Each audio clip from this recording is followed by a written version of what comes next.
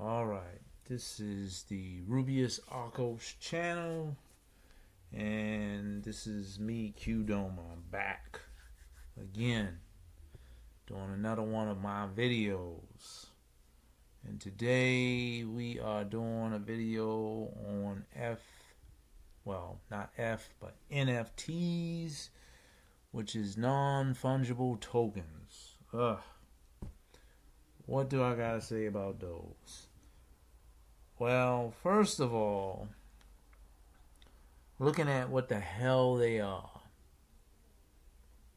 Basically, it's something that's not even physical. We already got crap like that with the DLC stuff, where you're buying clothes or weapons or what have you, and that has gotten to an insane, egregious amount of madness within itself. And this just doesn't make it any better, because basically what a NFT is a token for you to buy something that is not physical and is non-negotiable. Pretty much, it says it within the letters itself. You can't take it back. It's like if you buy a freaking hat that was digital, it's yours. But keep in mind, you're paying real world money for the daggone NFT, for the tokens, to get that item. And it's most likely possible that that item will not increase in value for what it is. It will just be yours, and that's it. I can't even look at this even from a nostalgia point of view and see a good use for it. It seems just completely pointless. It seems like something that has been conjured by scammers or just really rich people to basically just make more money, if you look at it in a whole. Because why would I want to buy something that's non-tangible and have it, or look at it, when I could sit there and look at it for free? I'm just saying, doesn't make a lot of sense when you think about it. Not really. And the whole system to set up with it, the whole blockchain, and the authentication and all that other business, it all can be hacked. All that stuff can be altered and manipulated. And when you look at it from an even closer perspective, it says a whole lot, especially dealing with the art world. Because with that, you have a certain group of people who decides what is worth something and what is worth nothing. It's kind of like saying who gets to have something and who doesn't get to have anything, or who gets to be successful and who doesn't. And with the NFTs, I kind of look at it the same way. It's something that can't be trusted. It's just like the goddamn cryptocurrency shit. That's another questionable goddamn thing. And I don't have to tell you how many scams is out there with the cryptocurrency.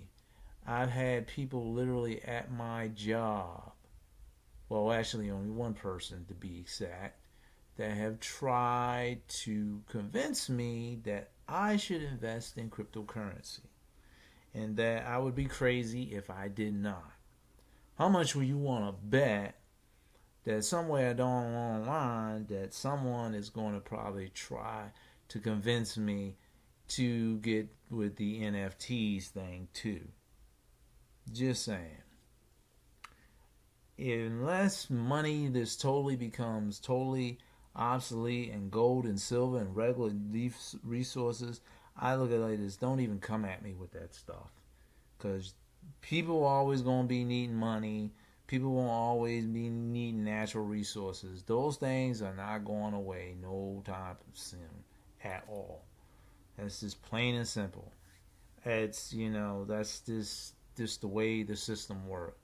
This is just something else just to bolster the fat cats or the corporate folks so they can get freaking more money. Making hype where there's no hype. Making something valuable that doesn't have no value at all. It's the same thing when you go dealing with art.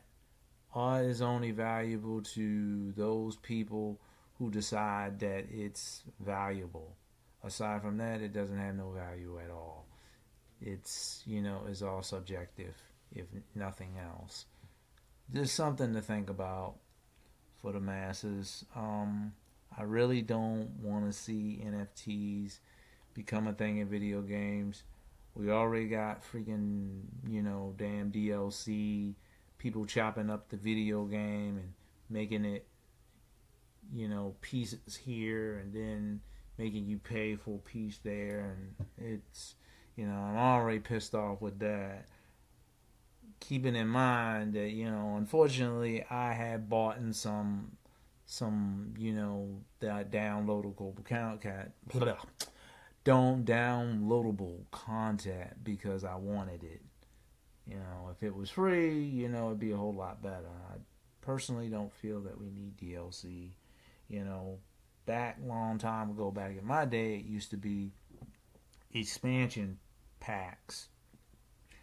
In my personal opinion, the game that probably did it best was probably the damn Witcher.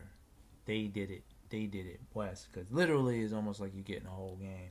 And I feel like, if it was done like that, then maybe it would be more worth it. Aside from that, not worth it. NFTs, not good.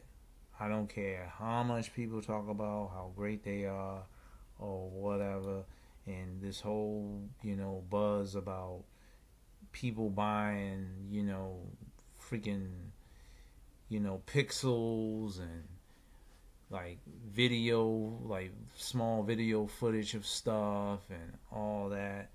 All that junk can be staged just for a certain group of masses of people to make it look like it's something that it really isn't.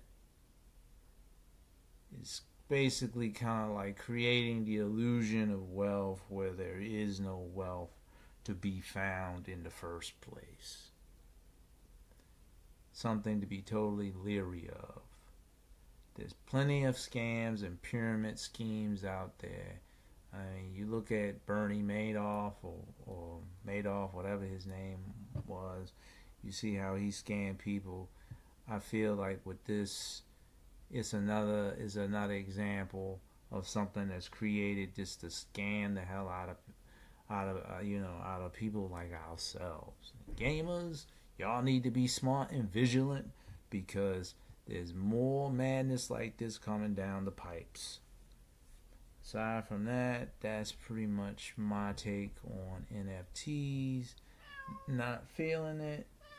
Yes, Misty, I see you. The kitty is here. That's it. I don't got nothing else to say about it. And I hope you enjoy the video. Hit that subscribe button and keep watching. This is Q-DOMA out.